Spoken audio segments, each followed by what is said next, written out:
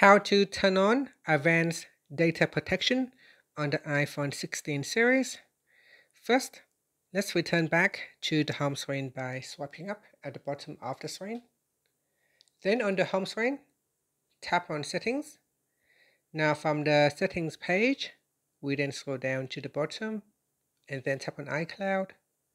Next, scroll down and then tap on Advanced Data Protection. In here, we scroll down and tap on Turn on Advanced Data Protection. Here, you need to enter in your iCloud account password.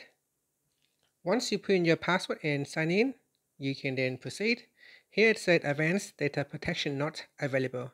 Before you can turn on Advanced Data Protection, create a passcode for this device in Settings. A passcode not only protects your device, but can also help to regain account access if you forget your password.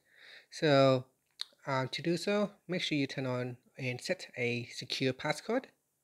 Okay, so I will go into Face ID and passcode, and I will tap on Turn Passcode on, and I will set a passcode. Okay, so put in your passcode and then verify your new passcode. Okay, so now let's go back into iCloud, and then we go down and tap on Advanced Data Protection, and this time we will try it again. Turn on Advanced Data Protection. Here it says you will be responsible for your data recovery.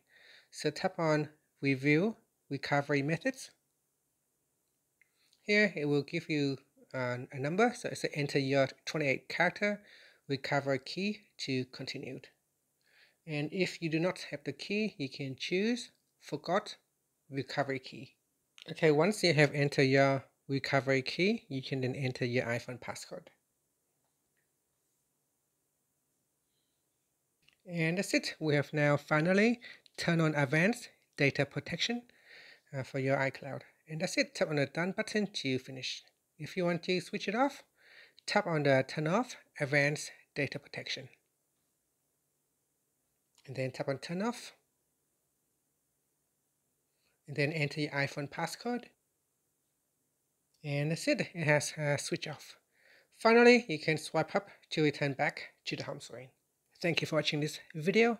Please like and subscribe to my channel for more videos.